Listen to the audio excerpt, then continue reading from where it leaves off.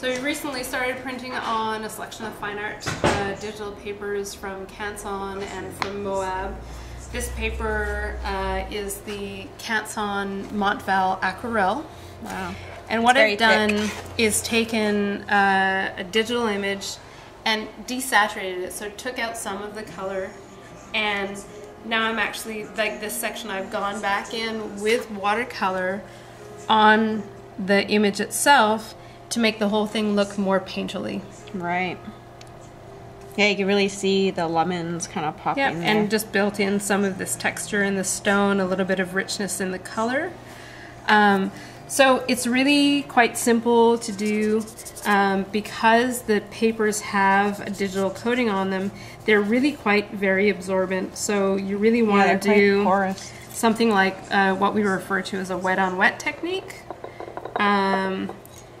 And just mixing some of my lovely Da Vinci watercolors here. You can use whatever, obviously whatever colors you want. You could actually go in with fluid acrylics if you wanted to create a different type of feeling.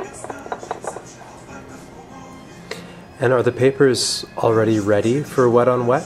Yeah, because what's happening is the way that digital papers are produced is they put like a micro coating on the canvas, which allows on the paper, which allows the paper to trap the ink in a very specific spot.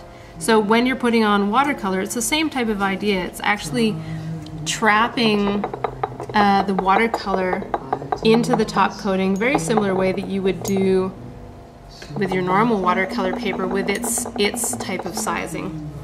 So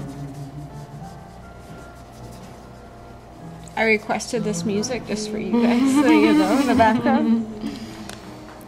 So it's actually the possibilities for works on paper, going in with things like pencil crayons or watercolor pencil crayons, and actually doing drawing components, and then you can use your brush to move some of that around. Really, the possibilities of what you can do are totally endless. You could use like acrylics on papers too, right? You can use acrylics, you can use heavy-bodied acrylics, you can use fluid acrylics. Wow, the possibilities are endless. The possibilities are endless. Well, Suzanne, that was great. Thank you for the demonstrations, and we hope you enjoyed those.